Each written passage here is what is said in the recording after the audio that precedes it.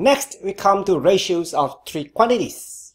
What we have learned so far involve only two quantities. Now we are coming to ratios of three quantities. In ratios of three quantities, what we are comparing are three quantities instead of two quantities. That's all. So if you have no problem with the lesson so far, you are going to have no problem with ratios of three quantities. Let's look back at the example we used earlier. Now we mix 1 tin of blue paint, 2 tins of purple paint, and 5 tins of green paint to get the color that we want. Then the ratio of the paint is 1 to 2 to 5.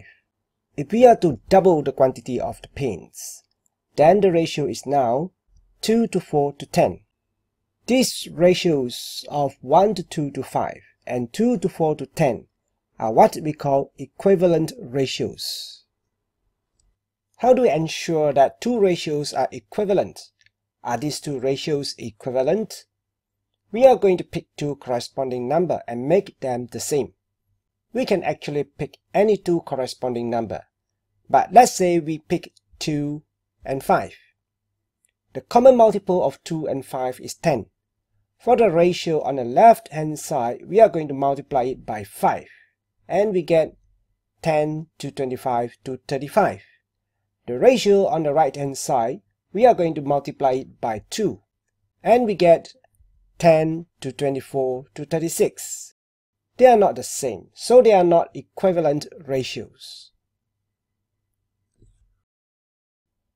Next, we are going to look at two examples and to write those ratios into its simplest form.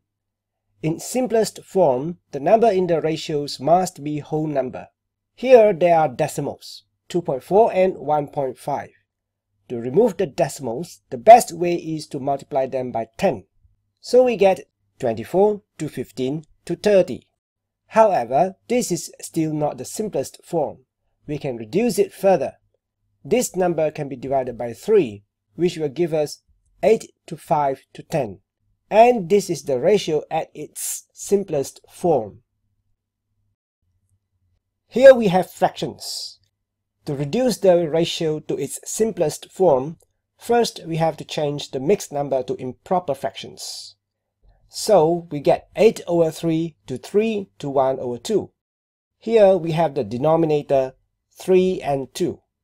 The lowest common multiple of 3 and 2 is 6. So we are going to multiply this ratio with 6. And we get 16 to 18 and 3. This ratio cannot be reduced further. So this ratio is in its simplest form. In ratio in three quantities, the unit for the three quantities must be the same. So in this ratio, we have days, hours, and minutes. We must change these units to only one type of unit.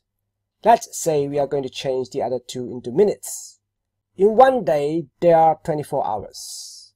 And we multiply that with 60 minutes, and we get 1,440 minutes. 3 hours is 3 times 60, and we get 180 minutes.